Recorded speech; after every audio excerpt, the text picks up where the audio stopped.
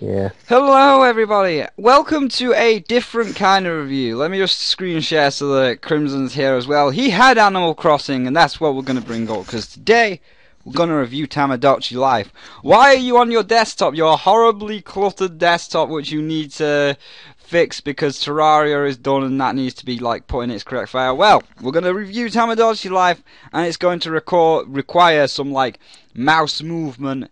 Clicky here, watch this, clicky there, watch that. Shenanigans. Tamadochi Life then, let's just jump into it. And before we jump into it, so Icy Blade doesn't get on my ass, I've not played it, but I've seen gameplay. There, hold on, Icy Blade. Before you go jumping your shit again, say, that's what you did with Stick of Destiny. No, hold on a minute. Stick of Destiny. Stick of Truth, whatever. That is what I did with the Stick of Destiny, but here we have justified reason. Which is Tamadochi Life is absolute shit, and I am not going to pay for that. So, whoops, that gives my statement of Tamadochi Life away instantly. And the reason I say this is because of several things. The price point, what you do in the game, compared to its competitors. So, Tamadochi Life, can you see my screen by the way, Crimson? Yes, I can. Good, because this guy had Animal Crossing, so he can like make the comparison. So obviously, across the past month, Nintendo Directs, all this other crap, they have been pushing the shit out of Tamadochi Life, saying this is a life simulator, and you will make all of your characters like Mr. Iwata there, and you will simulate life by going and having a bath and everything else. Get out of here, newscaster man. We need to go back to the Tamadochi Life. So yeah, you'll be able to interact with your friends, and it's a full-on life simulator where you can do anything you imagine. But let's back up there, because it's not anything you can imagine, because for a start off, it's only what Nintendo programmed. All of the things that you can do are what the developers thought of. And even then, if you find a bug, that shit's going to get edited out. Because obviously one of the big things that got brought up by reviewers that actually have a review copy and get this like 2 or 3 weeks before the game is released officially to the public, flip their shit over this, which was you can't have same-sex marriage. Obviously, like, a boy can't marry a boy, a girl can't marry a girl. Then there was a strange bug or glitch which did allow you to do so. Nintendo saw that, they patched that shit out straight away. All the reviewers said, that is a stupid, stupid idea. You should just not do that because everybody's going to be pissed off. And they were like, oh, well, we'll patch it out in the next Tamadochi game. Yeah, that's really fucking bold, because you're probably not going to get a next game, because this game is absolute arse. Because for a start, a life simulator, as I said, where there is a lot of restrictions, is the first problem. The second problem, all of the strange, nebbish fantasies that happen, like this one that's going on right now with Regin being a referee and fighting a cheeseburger, all these nebulous, quirky fantasies are from a set pool of quirky situations. So it's like, oh hey look, there's giant faces, and let me see if I can reel through this to show that exact situation. But it's like, oh hey look, there's giant faces, right there you go. There's the clip right there. There's giant faces rising out of the water. Isn't that a quirky out there moment? And it's like, well yes it is. And now here is another standing on the pier, giant faces rising out of the water, quirky moment, because it only pulls from about a pool of 50 quirky moments, maybe 100 quirky moments, and after that the pool is empty. You've seen all the quirky moments, and your life simulator kind of falls apart. But the biggest problem is this. You are yourself, you are a random stranger that shows up on an island, and the island is kind of falling to shit, and you're now the owner of the island, and eventually when you do the island up, people move on to the island, and then you do mundane quests, which are the same thing every single day to make sure everybody's happy. Does that sound familiar? Yes it does, it sounds like Animal Crossing. And to be fair, Animal Crossing New Leaf came out on the 3DS. And from everybody that's played it, like Crimson here, they loved it, and they were addicted to it. And it was like heroin. And why? Because it was colourful, it was cute, it was charming, it was it was more addicting than it should have been, but it had a sense of its own personality. Whereas Tamadochi Life, please stop asking me to change the basic colour because I've got Gary's mod running. But Tamadochi Life doesn't have its own personality. It tries to be so quirky and random, it just kind of becomes completely bland. Which moves us on to the next thing. What time are we on? Because I only want this to go on for about 10 minutes. We're at 5 minutes, so I can run this for another 5. Which brings us on to the second point about Tamadochi Life. If you own a 3DS, go buy Animal Crossing New Leaf. I'm not a fan of Animal Crossing New Leaf. I know that shit's like heroin, and if you play it, it's very hard to break the chain. You need to go to rehab for 4 months and say drugs are bad, New Leaf is bad, and I need to play it only once a week so that I don't start taking shots in my arm again. Because that's what it did to Crimson. But yeah, if you got a 3DS, buy Animal Crossing New Leaf, because this is just the poor man's version of Animal Crossing New Leaf. If you have both a 3DS and a gaming PC, or even just a shit PC, because it's not the best graphics in the world unless you get all of the add-ons, get Gary's mod. Gary's mod is £5.99, £6, compared to Tamadochi Life is £35. So if we said it was £5, we'll just round it down by £1 for a minute.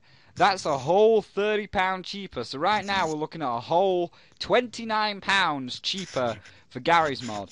And in Gary's mod, you can make your own fantasies. I've got it running for 2 seconds, so you can build whatever the hell terrain you want. This is obviously just a pre-rendered terrain.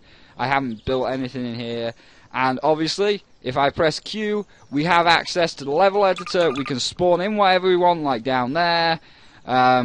We can pick it up. We can pick up this chest of drawers. We can make it float in the air. And then we can start attaching stuff to it. We could get Q out. We can get a barrel spawned. We can grab the barrel. And we can put the barrel on the chest of drawers, like an art piece. There you go. It's like modern... Right there. It's like modern art. So if we take this and bring it up a bit, there you go, modern art, perfect. So you can create anything, and obviously I've only just bought Gary's mod, I don't know how to use it properly, but we're going to look at some examples right now, where if you use Gary's mod, all your fantasies can become reality. And with Nintendo, you can only pull from a pool of Nintendo's licensing. So if you wanted to make your fantasies, they have to be fantasies within Nintendo. So you can only pull from like Mario, Metroid, Donkey Kong. You can only pull from Nintendo's pool. Whereas something like this, for example, you can pull from the entire internet. Gary's mod is attached to the internet, so you can pull from anything in creation.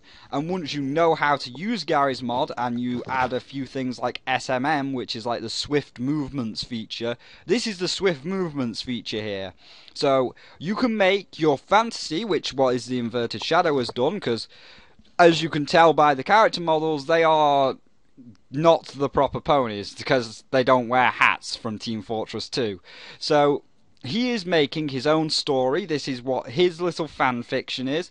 And using Gary's mod, he's imported the models. He's used the Swift Motions feature to give them exact movement, like exact eye movement. And if we just go back, let me just let this change a minute. There you go, he's using exact eye movement, it's all perfectly lip synced, and all the models move as if they're alive, unlike in Tamadochi Life where sometimes they're a bit janky because it's a DS game, whereas this is a PC game, so you can pull a lot more resources. And I mean, I've got to bring this up because holy shit, this was the thing that really just perplexed me the most. All of his voices on these little episodes he does are full voices, but on the 3DS, it's all from an IntelliVoice voice synthesize module. I don't know if that's for retroness, but like all of the voices, if you go watch any Tamadochi Life video, it's from an IntelliVoice voice synthesizer, and it's like, "Hello, my name is Regin, and we use an IntelliVoice voice synthesizer. Now go play B-17 Bomber." So, wow, that's crazy. Yeah, you can make anything in Gary's mod for cheaper. So it's more worth picking up Gary's mod for the fact that it's cheaper. You can make any of your dreams come true. There are no restrictions like same-sex marriage. If you want to do that, go ahead. And it takes a while, but when you think about it, you're learning how to program characters. It's game design at its most basic level. Looking at this one by McCrousey, it's not as good as Inverted Shadow because she hasn't got all of the crazy mods like he has. But as you can see, I was in that city moments ago. There she is pulling from a pool of Nintendo, for example. So there's Nintendo's Tamadochi Life out the window because there we are pulling from Nintendo's pool of Pokemon. And she's making her own fantasy, which is, as you can see popping up here, is Legendary Time, which is just about the 3 Hoenn legendaries. I believe that Ruby Sapphire was Hoenn, but it's just the 3 Hoenn legendaries living together in an apartment. This is not the apartment. Let's just spin on for a second here. Where are they? They're in the apartment somewhere, but I can't find it right now. There you go. Groudon was getting into the truck, but whatever, you know what I mean. It's just the 3 legendaries, like there's Groudon and Rayquaza, living together in an apartment, chilling out, having a good time, and that's her fantasy. And obviously she's got the villain. This is her villain in her little fanfic. So she is pulling from the full pool of the internet to make her own fantasy come to life. And she did it on the cheap, which was £5, or, well, I think that equates to like $10, rather than the $40 you're going to pay for Tamadochi Life. So if you have a DS, buy Animal Crossing. If you have a DS and a PC, buy Animal Crossing for the DS if you like, but buy Gary's mod for the PC because it's going to have so many it's going to have so many positives on you. I.e., it's cheaper. You can make any fantasy you like with no restrictions, and you're learning how to program characters. Like, as I say, this is at a basic level, but moving this character, that takes a while, because I've obviously got Gary's mod. Him scrubbing himself there, that is a character doing things, and you have to program that. The moving of the eyes, you have to program that, and it all comes up, although I didn't bring it up on Gary's mod, it all comes up in this little taskbar, so you have to put Rayquaza raise arm, paper in hand, paper set fire, or like that. You have to put in a series of commands that says Dr. Jellyfish there, pick up fish, fish waggle, and it all comes in this little, console commands stream of things. In fact, here's that Rayquaza pick up burn fire thing. So there you go. She's had to program that to pick up the piece of paper, and in a minute, there you go, it catches fire. So all that was programmed in, so you are learning game design at its most basic level, which, if you're a younger viewer and you want to become a game designer, Gary's mod is a great starting place. So that's my review. Final verdict of Tamadochi Life. It seems pointless to exist. Like, if you want to have a life simulator thing where you go and do the same task every single day and interact with people, buy Animal Crossing because it works a whole lot better and it's got a lot more charm and appeal. If you want to have your own fan fictions come to life in 3D, buy Gary's mod, it's cheaper and there's no restrictions. And the one other thing just before we end, the fucking sprites. I'm sorry, Nintendo, you gotta get rid of these fucking balloon-headed avatars. Because the island that Tamadochi Life is based upon is more like this. It's more like a Team Fortress 2 map. And these balloon-headed avatars running around the Team Fortress 2 map doesn't work. It kind of works for Inverted Shadow, but that's because he's got all of the swifter movement features to allow, like, blinking of eyes and full, like, motion like that. Whereas, as I said, the Miis don't really have this motion. So if we spin to the end here, all of these Team Fortress 2 guys, like that guy moving his arm, looks like it would fit better on Tamadochi Island rather than the balloon-headed Miis. They gotta go, Nintendo. Get the fucking Xbox One avatars if you have to. That's like the lowest bottom of the barrel I can scrape. Get the Team Fortress 2 guys. Get Xbox One avatars. Get something that looks better than those balloon-headed avatars, because by God, they are obsolete, they look creepy, and they just don't work. That's why Animal Crossing is better, because they have more cuteness. The dog looks cuter than whatever the fuck that guy is. Look at that guy! That's a fucking face of nightmares right there, just in the top right. He's staring into your soul like, I'm running towards you. I'm gonna fucking rape you. They gotta go. You gotta get some better models for the Nintendo 4DS. You gotta get better models. It's gotta go. So that's my review of Tamadochi Life. 1 out of 5. It's pointless that it exists. Buy Animal Crossing New Leaf if you're casual. If you want to learn how to be a game developer, buy Gary's Mod as the starting point. It's cheaper. Do you want to add anything to this, Crimson, before we end? Yeah, I'm gonna say one thing. Uh-huh. Dear Nintendo, me's are bad. That is all. Wow, fucking riveting. Right then, so thank you all for watching this video. This is going to be up on this is going to be up today, which is the 6th of June, along with an Isaac video that I recorded where we had to fucking do a Runner's Blue baby. No, but we're not going to ignore that. And another part of Terraria, which is open right now. There it is. I've just got to edit it together, and that'll be saved and uploaded tonight along with these. So thank you all for watching this video. If you're enjoying the review, or if you enjoyed the review, feel free to leave a like, and if you're liking all my content, feel free to subscribe, and I will see all of you tomorrow, because this will be the last thing going up, so it's going to take a little bit longer to edit. So see all of you tomorrow.